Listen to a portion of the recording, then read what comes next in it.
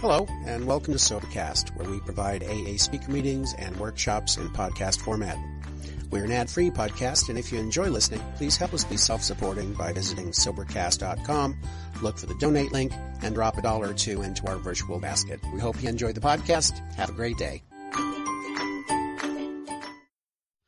Good evening. My name is Lynn, and I'm an alcoholic.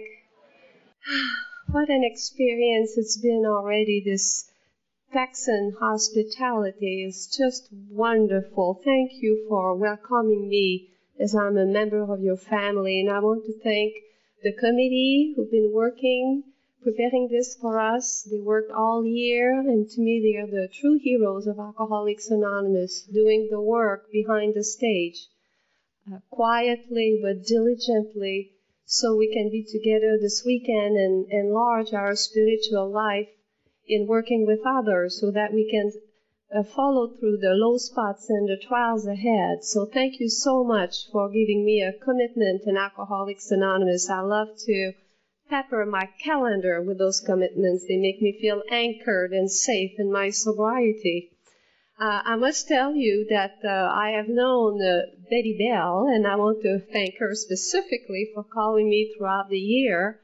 We met in a women's retreat 3 years ago in Salado, and she was an al-anon speaker, and I was an AA speaker, and we shared a room. And so it's time to retire in the evening, and she was telling me how her feet hurt. So I offered her a foot massage, and she was telling the story to a group yesterday, and she thought, this is so strange, a woman who doesn't know me, and she wants to massage my feet.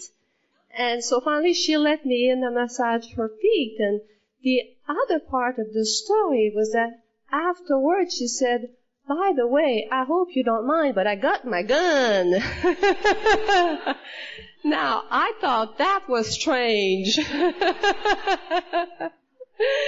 And so we are two people mentioned in the Big Book of Alcoholics Anonymous who normally would not mix. I give massages and she packs heat.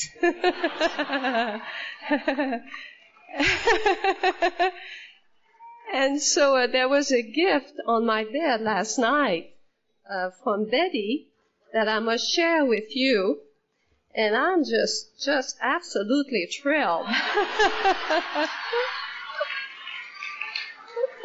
So I'm packing.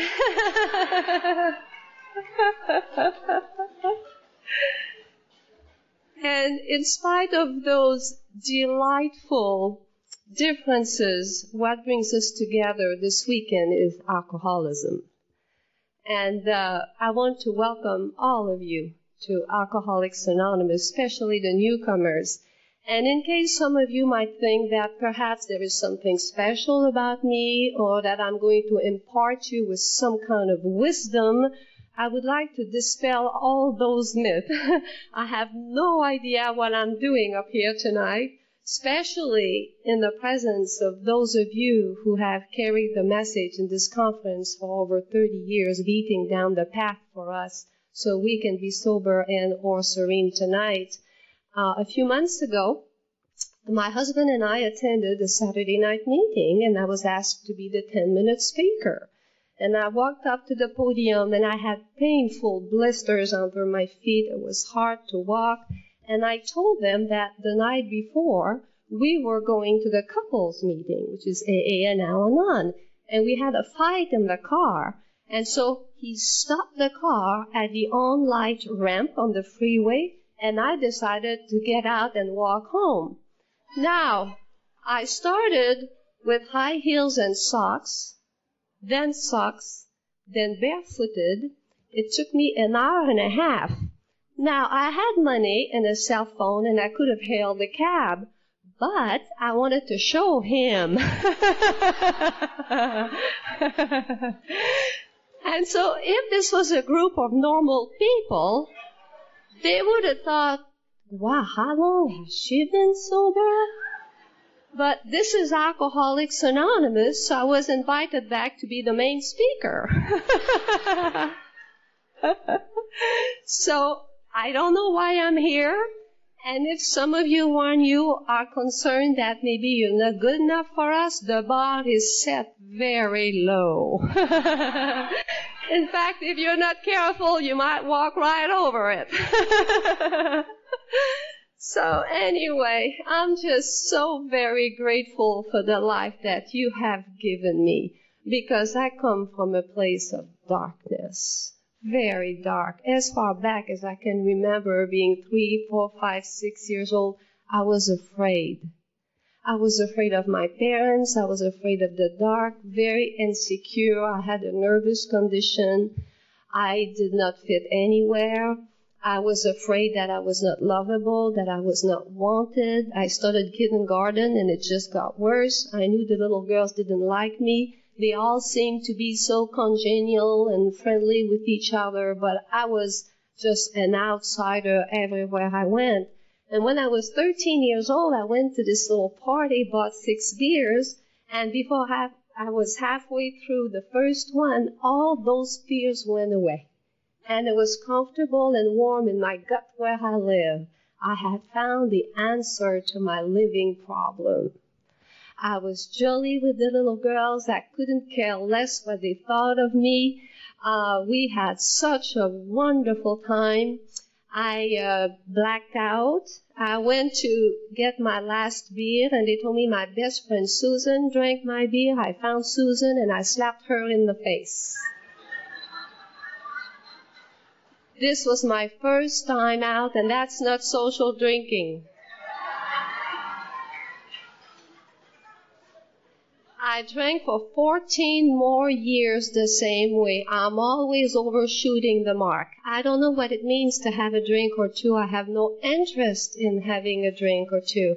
I drink for the effect. I drink because without it, I'm uncomfortable with you, and I'm uncomfortable alone. As a teenager, I thought, well, if only I had a good education, maybe I could be happy like they look to be happy. And I proceeded to obtain a license to practice law. And I just drank more. And I was in Quebec, Canada then. And I thought, well, if only I went to California, I'd be happy. I came here and I drank more. If only I had a young, handsome boyfriend, I'd be happy. We drank together. He proceeded to acquire the big house and the Porsche and a motorhome and a fast boat, and I drank more. If only I had a cleaning lady, I'd be happy. I got one and I supervised her work with a hand in my hand. With a drink in my hand, my outside circumstances are totally irrelevant. I drink because I'm an alcoholic. And once I begin to have that first drink, it sets off that phenomena of craving that is beyond my power. Always was, always will be. And it wouldn't be so bad if it was just a craving, because then all I have to do is not take the first drink. But I happen to have an obsession of the mind. My mind insists on drinking. So I was doomed when I was 13 years old when I started having that first beer. And I'm not sure why that relationship with that boyfriend didn't work out, except one time I slept with his best friend. Now, I did not even like his best friend. But see, I was in a bar, and I was too drunk to get home, and he was the man next to me.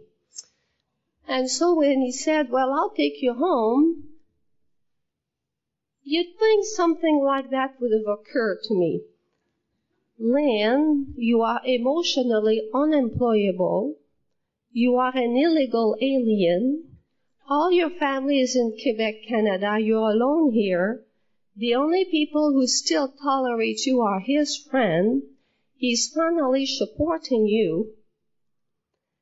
None of that came through my mind. I said, okay. I had to finish my drink at any price. And the next morning, his girlfriend found us, and she was my boyfriend's secretary. So that was kind of tacky. And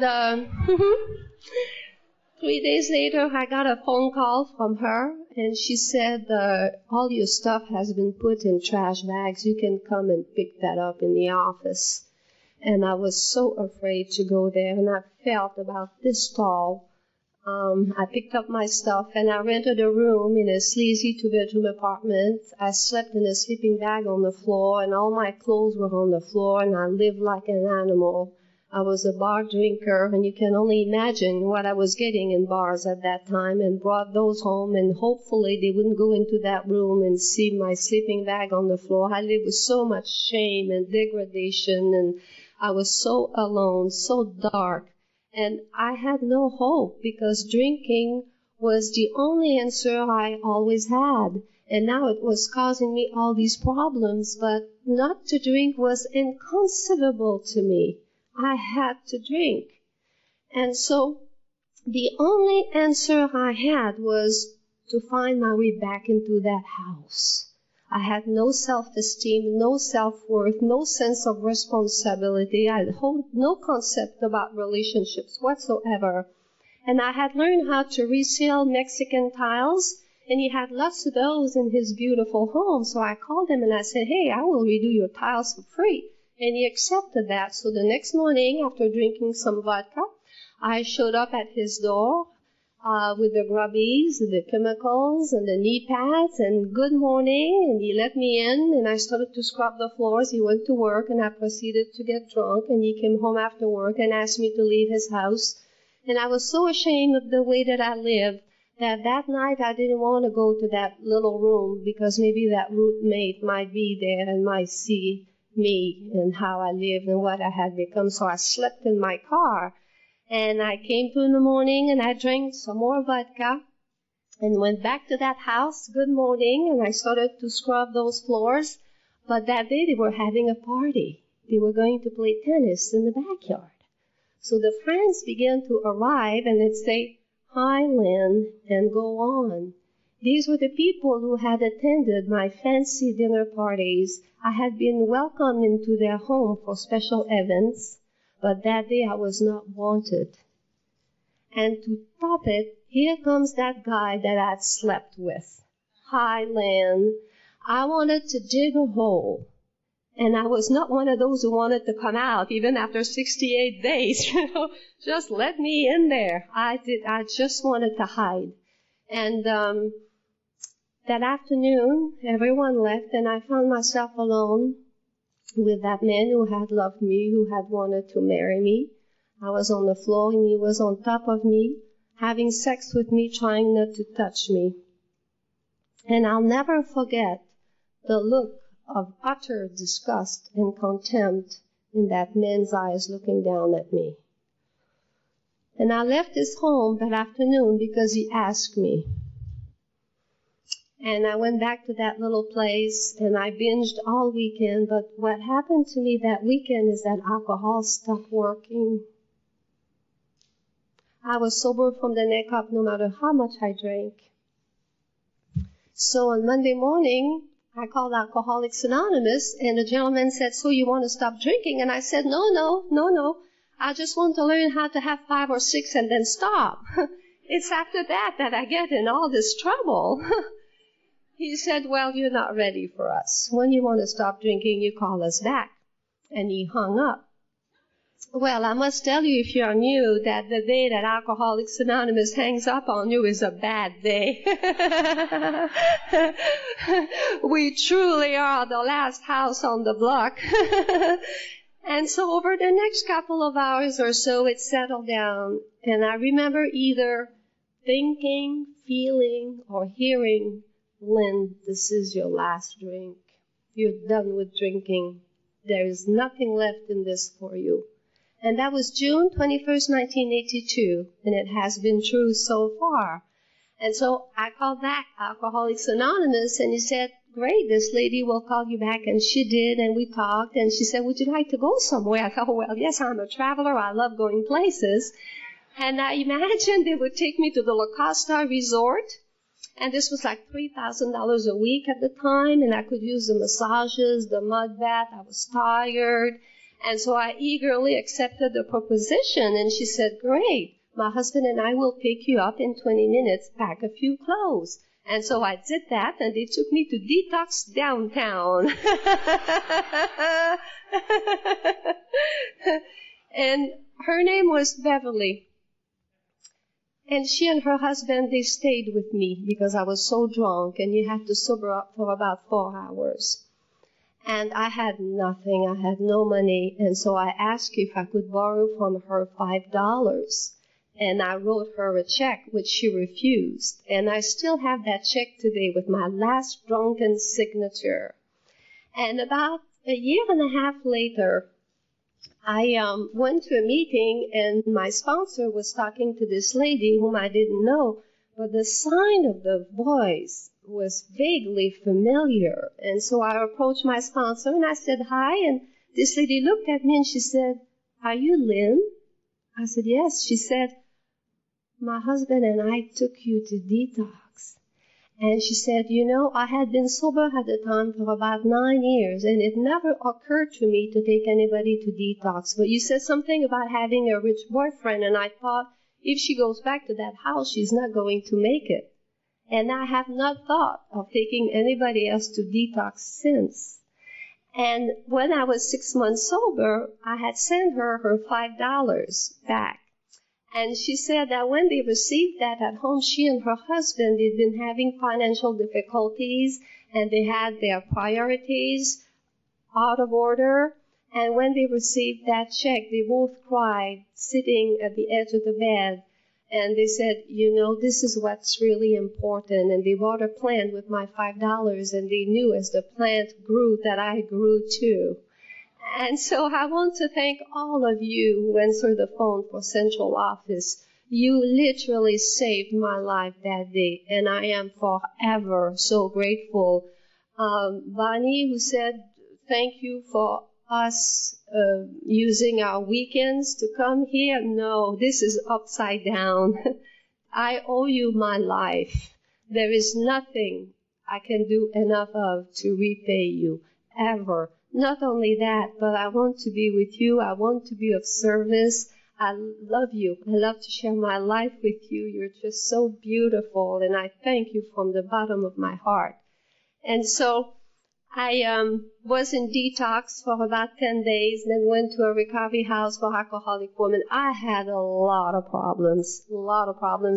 And I've been sober for 28 years, and even like 6 months ago, I was still getting out of the car. So I'm just trying to live my life out there on a daily basis using all the tools available to me. And in spite of that, I still get in a lot of trouble. And my sober life has been such an adventure. If you are new, hold on tight. This is the roller coaster of your life. But this roller coaster that was divinely imagined for each and every one of us is very safe. Each curve, each detour is perfect for each and every one of us to get what we need to be able to use our skills and talent to be of service. So it is a roller coaster, but it's very safe, provided I keep myself right smack in the middle of this thing and stay very active in Alcoholics Anonymous, like all those examples that I saw at that meeting last night who've been coming here for over 30 years. In my 5th year of sobriety, one morning I came to, and I was just like in a little ball under the blanket, and I was filled with fear. Thank you so much, sir. I felt worthless. I had still very low self-esteem. I had lost hope that I could ever have a good life like you do. I was just filled with fear under that blanket, and I didn't want to go. I just didn't want to go. And you taught me to just go to a meeting anyway, and I did. And then I went to that little job. In spite of all my effort, I couldn't find a good job, and I'm just angry, punching those numbers in the computer, angry with God. You take care of all those other little kids. How about me? I thought maybe, being an illegal alien for all those years, he lost my files somewhere, or, everybody's going to Europe, they're getting married, they have children, nothing is happening to me. So after that day, I went to the beach to be quiet. And again, what I either felt or thought or heard was, my child, you have been sober for 5 years. This is your primary purpose. I love you and I'm pleased with you. And to carry the message to others, which you have done to the best of your ability whenever requested. I love you, and I'm pleased with you. And it all dissipated. This is my most honest third step ever. And I went to a little meeting afterwards, and I was asked to lead the meeting, and we went on, and everything was fine. And 2 weeks later, I got a new job and doubled my salary, and I literally had holes in my shoes during those times. And so the conference title, I think, is Don't Wait Before the Miracle Happens. Imagine if I had drunk between those 2 weeks, I would have missed it, and somebody else would be here tonight. So thank you so much for being at all those meetings for us. And when I was about 16 years sober, I had another very difficult period.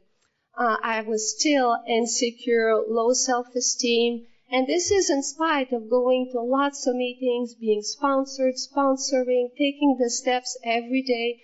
This is really today the best Lynn that I can be. I put so much effort into this, but I still had a lot of emotional problem. I come from a sick family, and it was taking a long time. And in my 16th year, I got my first real job with lots of people. And what I know is, if I'm mad at you or if you hurt my feelings, I don't talk anymore. I cannot have the conversation. And so very soon, there were 4 people I didn't want to talk to. So that's a lot of hallways that I'm afraid to go in. And I just had no tools. And then I get a call from my parents, and they said, we're going to come and spend a month with you. I hung up the phone. My throat was parched. I was shaking, I was cold, thought, oh my goodness, there is no way I can do this. And so I called my sponsor, and I said, there is no way I can be with my parents. I can't do this. And she said, well, honey, you have choices. You can invite them to your home, you can suggest a hotel, or you can say no. And so I prayed about it, and I thought, usually it's me going over there, wanting to get their approval. And this time they're coming here. Maybe God has a hand in this, and maybe this is not about me this time. And since I was already doing a 4-step over these people at work, I threw my parents in there. And it was amazing what I discovered. First, I was still angry with them for the way they raised us. I still had this resentment. I had a sickening feeling of superiority towards them, and of course they sensed it when I talked to them. I was still afraid of my mom's silences and my father's criticism, so I was a doormat with them, and they knew it, and they took advantage of it. So this was quite a stew going on here for all those years. And so I finished my 4th step. I called my sponsor, and I said, all right, they're going to be here in 2 weeks. We have to meet to do my 5th step. That'll give God about 10 days to remove enough of my defects. So they will have a good time. And I really meant this. And so I put lots of love in the house, and I bought his favorite chocolates and her favorite flowers, and I went to pick them up at the airport, came to hug my mother, and she recoiled from me, as she always does. But before it would hurt my feelings, and it was just a matter of time before we had a fight.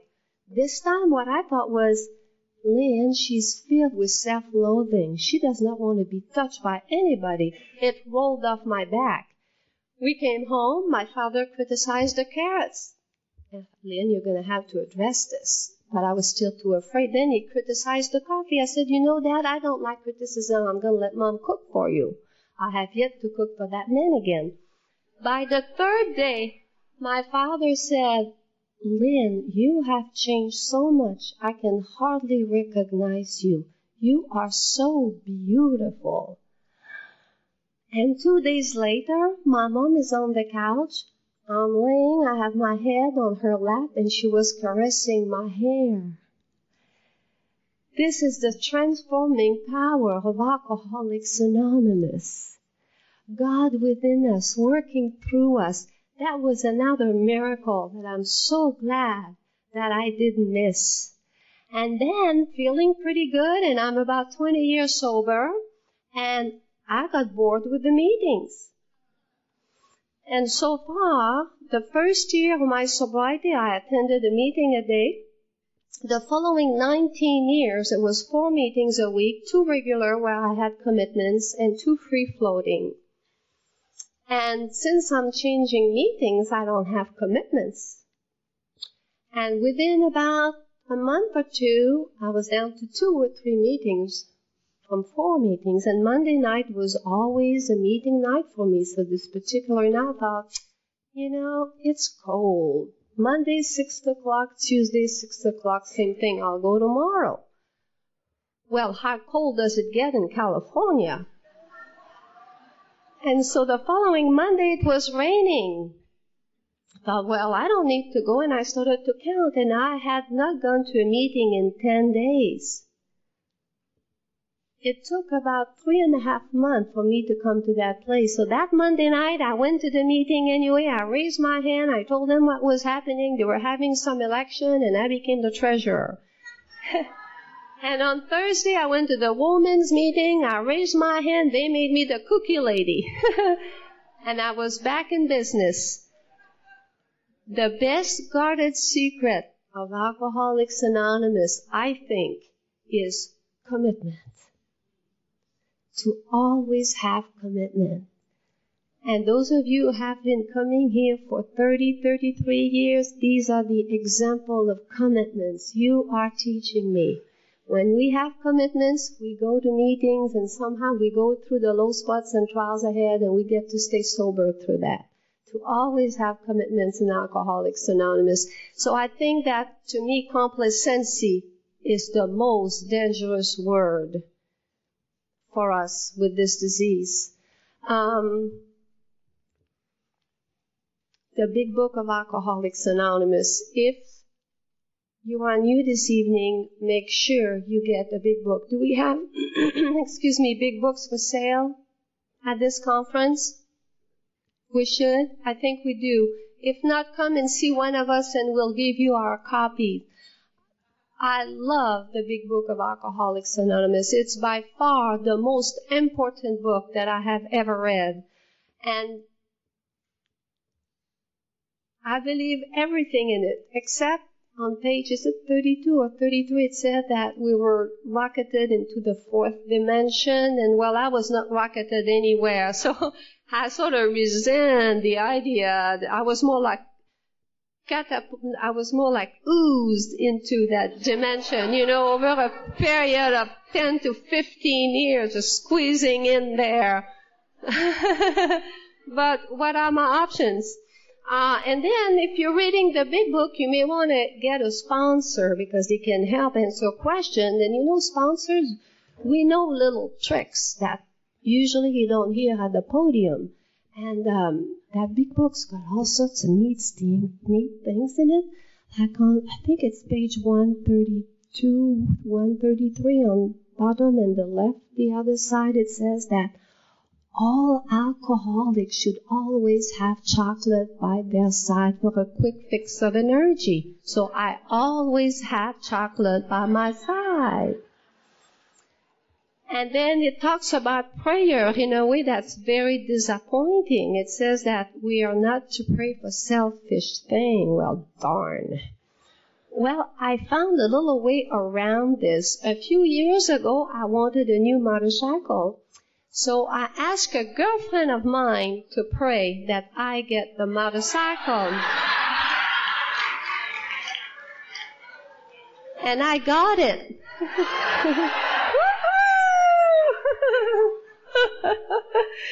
I was in Cocoa Beach 3 or 4 weeks ago, and I told that story, and there was this lady in the audience who had this Harley, and she came up to me, she said, "You want to go for a ride?"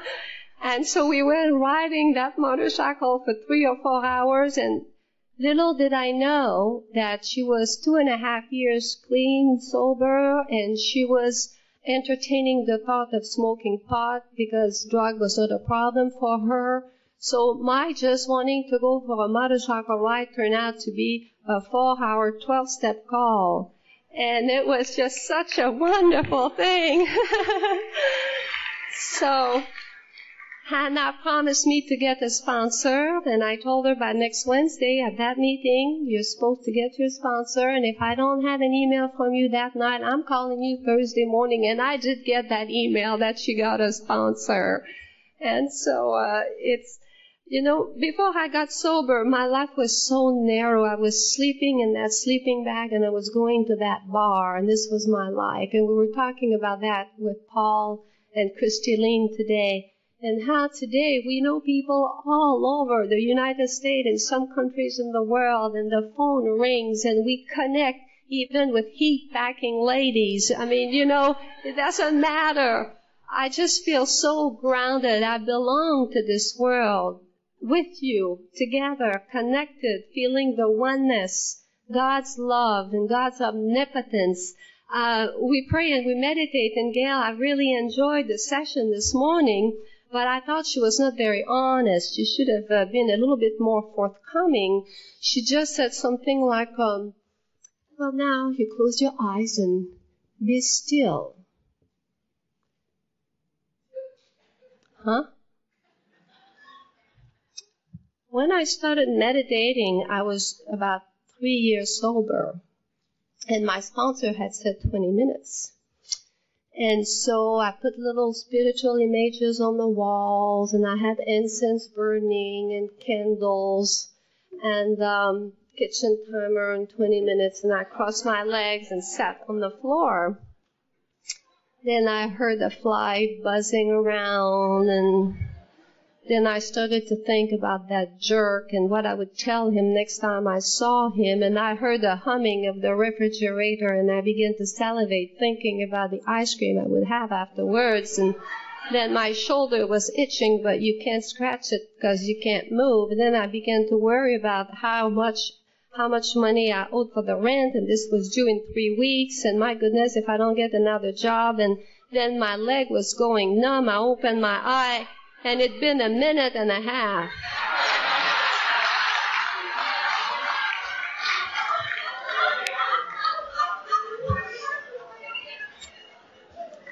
So those of you who could not be still this morning, join the rest of us. I had another meditation about 3-4 months ago, and that morning it was, what is God? Please speak to me, I'm here. It was quiet. I heard the birds, followed with, I am those birds. And it put a big smile on my face and silence. Then one of my little dogs started to bark, followed with, I am that dog. Wow, God is loving me through the birds, through the dogs. Followed with, and I am John. Whoa, ho, ho, ho. That's my husband. And I reflected upon that. Yes, God is John, but John is not God.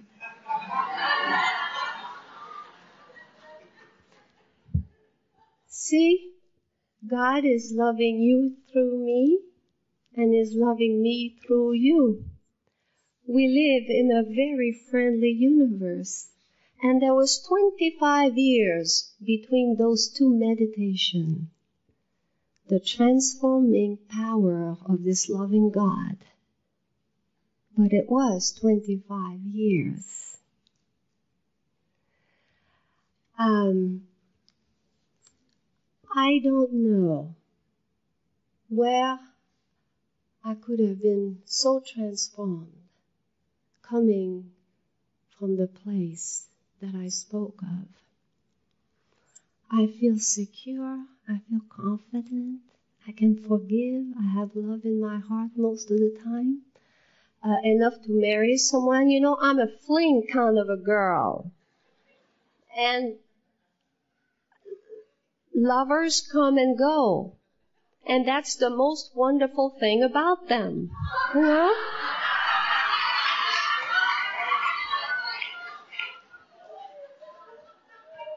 And so, at the age of 53, I married for the first time. And my husband, well, he comes over every night. I wake up in the morning, he's still there. day after day after day. Husbands have nowhere to go. Nobody told me.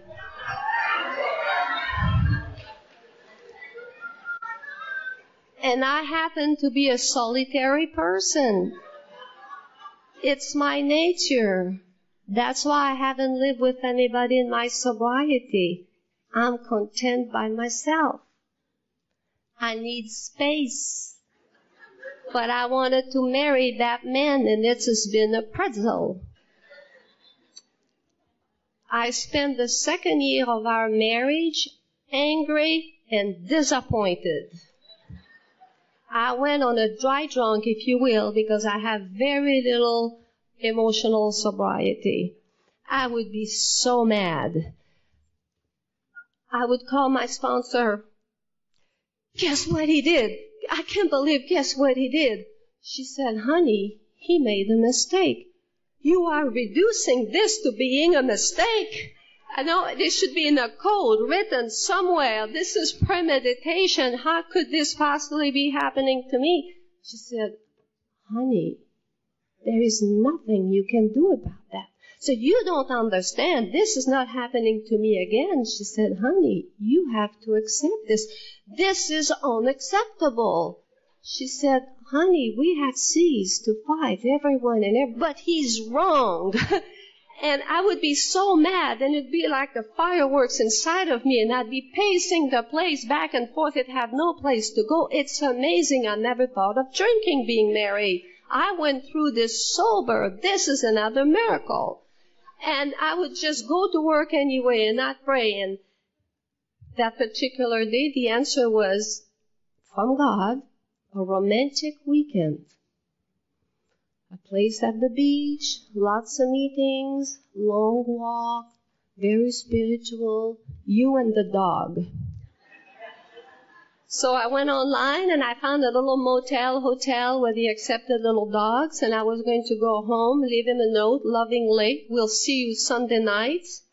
And I was going to take Misty with me. We were going to go by the beach and just hang. Well, I made a mistake of calling my sponsor. And sponsor, it's a great thing, but you have to explore all avenues before calling them. They're just too unpredictable. So I called her, and she said, no. It's the couples meeting tonight. I said, I'm not going. She said, Lynn, if you want to be married, you have to act like a married woman. You're going to that meeting tonight. Well, I'm not driving with them. You just take your own car. Well, I'm not sitting next to him.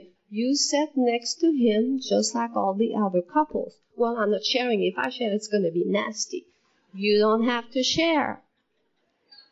And I went to the meeting with my own car, and I sat next to him, but my body as far away as I possibly could, so they would all know how mad I really was. And I stayed married that day, and I stayed sober that day. And this is what this program requires of me. I often have to take direction, take actions that are totally contrary to what I really want to do. And so here we were in the disappointment. And I thought, if I'm disappointed, it's because he's not enough. Well, I took an inventory on that. And what I found out was, although I have 5 siblings, it's only about me that my parents said with Lynn, it's never enough. It's never enough. And when she wants something, she has to have it. If you had told me how selfish, self-seeking, and frightened I still was at 26 years of sobriety, I would not have believed you because of all the things we do. But there it was. So the answer in my life, practicing these principles in all my affairs, and my marriage certainly is an affair, is to take the steps of Alcoholics Anonymous and to call my sponsor and to take the direction to the best of my ability. My mind has a mouth of its own. One morning, I overhear him make plane reservation for a trip I didn't know about, and it just ticked me off. Now, normally we're very independent, we have a lot of freedom, but it just stirred me the wrong way. And so I take my cell phone, I make one of those call your sponsor before you talk to him phone call, and now I'm outside pacing, and woof, woof, woof, woof, woof, woof, woof, woof, woof. She said, honey, this is no big deal. This is nothing. Woof, woof, woof, woof, woof. She said, Lynn, he's been divorced 11 years. You've never been married. You're both learning. This is no big deal. Woof, woof, woof, woof. Well, all right. He was a little bit inconsiderate. But I don't want you to go in there and take 15 minutes and present a case to the Supreme Court. All right, all right. Can you just sweet, short, 2 sentences, yes, say something like, honey, I happen to have overheard you, and next time I'd appreciate and I love you. Of course I can say that. And I practiced a couple of times and said, all right, yeah, no problem, and I love you, and next time I'd appreciate, and I'm already feeling superior to him, because I know he can't do that. And I'm feeling all grown up, and I'm saying it to myself 3, 4 times. I get to the house, open the door, I say, honey, where were you? I was talking to my sponsor, and she said you're inconsiderate.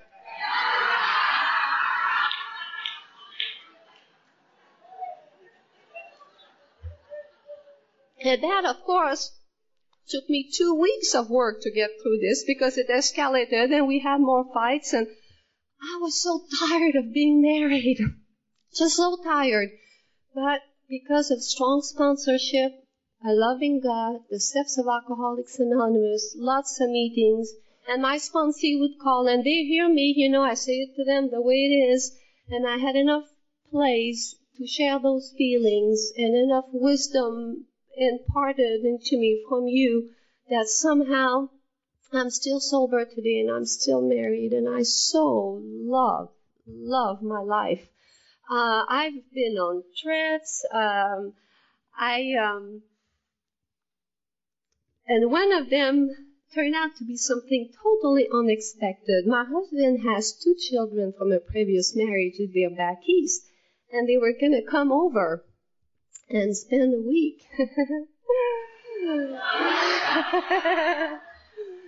This is not my idea of a good time. So I said, honey, how would you like some quality bonding time with your children? He said, sure. I said, why don't I go somewhere? He said, okay, where would you like to go? I said, Africa. So I went online and I booked an organized tour for a safari to Kenya and Tanzania. I was the only North American. I met the group in Nairobi, and it was the trip of a lifetime.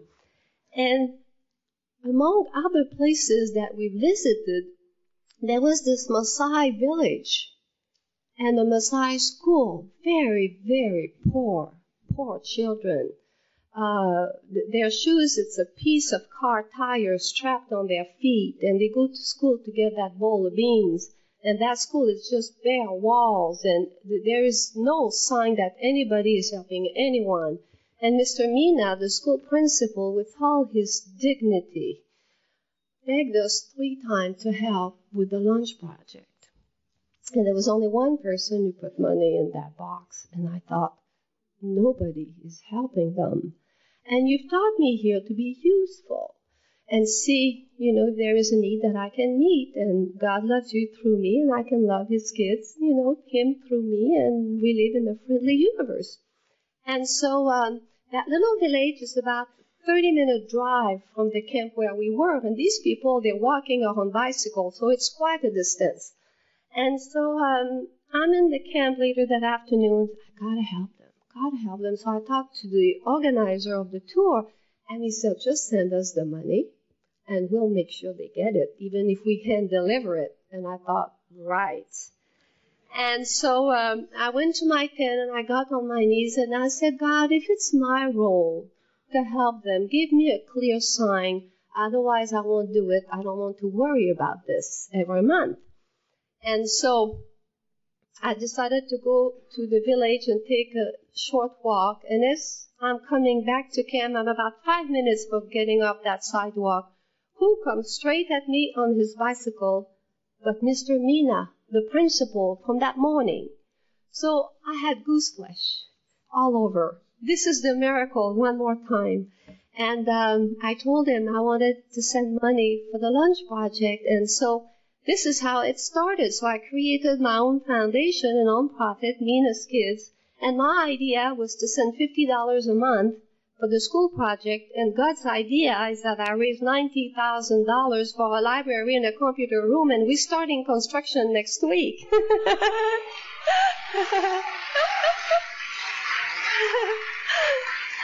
So I'm supporting 5 orphans. They have access to free school till the 7th grade. And if they don't have $300 to go to the dormitory-style 8th grade school, they are doomed to manual labor on small farms for the rest of their life. So I have 5 of them in school. They're in 9th grade now, and they got bicycles last year. And the ladies of their village, they had this big celebration. Apparently, I'm the first one who's ever helped them, they tell me. And they offered me a citizenship to the society. So I'm an honorary member of the Maasai tribe. From being, in that sleeping bag on that floor. I don't know how that happens. And then I was sending the first installment through Western Union, and I'm not sharing that with you for accolades. This is the world of Alcoholics Anonymous, and that's just what we do. So I went to the Western Union counter, and it's a payday counter.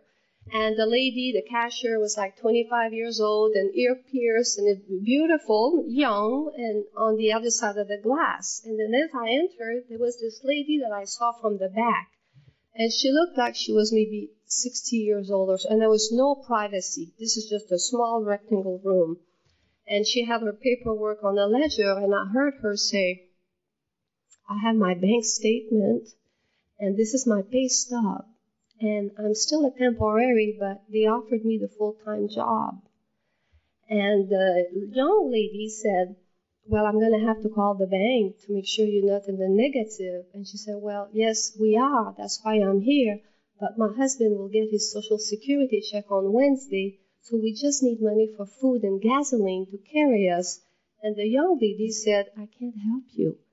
And my heart went out to that lady who was revealing this very private information to this young 25-year-old girl. My heart went out to her. And so as she walked away, I went up to her and I said, would you be embarrassed if I helped you? She said, huh? I said, I will help you. She said, you would? I said, yes. How much money do you need? She said, $100. So I get my checkbook and she starts to cry, those big nickel-sized blue eyes. And she said, I will pay you. I said, no, in my world we share. You don't need to.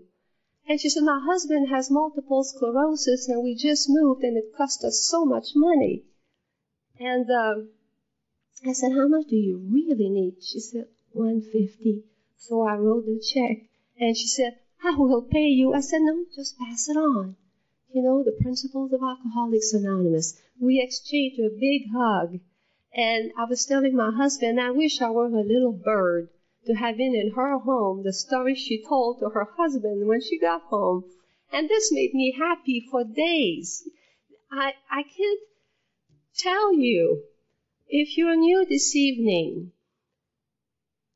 the love, the joy, the sharing, the closeness with other human beings that are just impossible when we're drinking like the way I did. I lived in isolation. I lived behind a wall.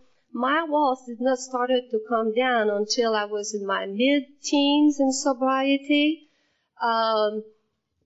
More so when I got married. That's in my early 50s. For some of us, it takes a long time. So I also want you to know that if you're not emotionally catching on, like some of you I know early in sobriety were really close. They go to conference together. They're very comfortable with each other. But some of us, we come from another place. And it doesn't mean that we're bad or wrong or not working a good program, or not that someday we will not reach that place where we're truly comfortable with other human beings. It just means that we have a little bit more to go. That's all. And if you're new, I want to welcome you again to Alcoholics Anonymous.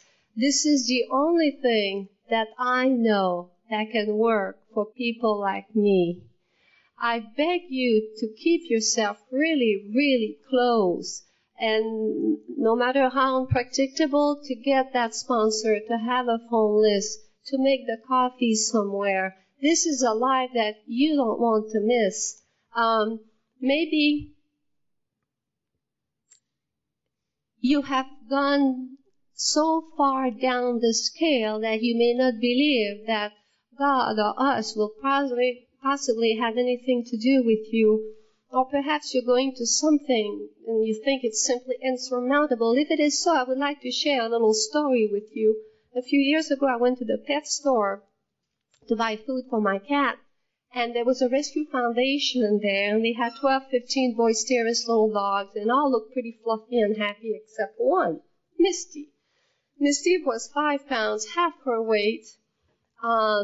She was missing fur due to the malnutrition. She was not housebroken. She was filthy, coughing, wheezing, flakes coming off her skin. They had just found her near the border. She'd been homeless, and she was petrified. She put her in that cage, and I passed by, and I put my hand in there, and she kissed it, and I started to cry. And I said, honey, you're coming home. We'll work it out.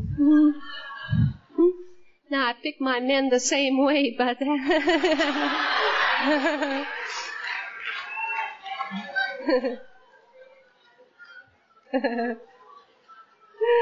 this is something else that Betty and I have in common.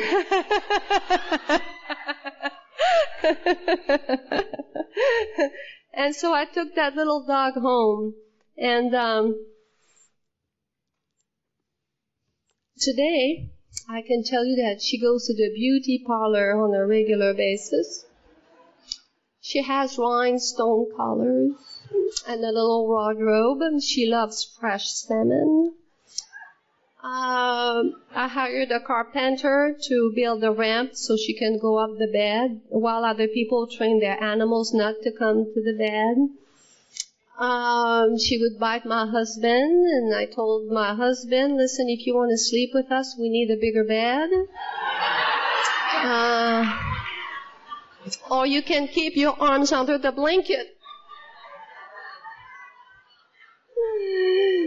This is the place that Misty has had in that home. Well, in order for that pathetic, nothing, starving, nippy little dog on her way to be euthanized to have the life of the little princess that she has today, this is what this wondrous divine power had to orchestrate for her. It took the lady who found her near the border, who brought us to the pound, the people at the pound who were there to receive her, Penny, the president of the Rescue Foundation, who goes to the pound every day to collect those little dogs, Penny and the help of volunteers who go to PetSmart every Saturday to have the dogs adopted, me who passed by who fell in love with that little dog. So if God could stoop so to save the life of that little dog, what do you think God will not do for any one of us? And if we were not ourselves dejected, starving, emaciated, spiritually, emotionally, alone and rejected, I have good news if you are new. You have been scooped up. We are your adoptive family. I know we tell you to keep coming back, but I will tell you just stay. Stay here where it is safe, and stay on a short leash. A sponsor, a phone list, meetings, the steps every day, conferences whenever you can, getting commitments. Right smack in the middle of this thing where it is safe. And I would like to leave you this evening with a prayer. My sobriety date is June 22nd, 1982, and it is the most important piece of information to know about me. This is the day that you so lovingly took me in, asking no questions. This is the day when this march with my higher power began. And my sobriety date is the gold nugget in my heart. And I don't wear it like a jewel on a crown or a feather on a panache, but as a very, very special treasure. And my prayer this evening is that all of us get to keep the sobriety date that we have today. And I so thank you for mine. Have a great time. Thank you.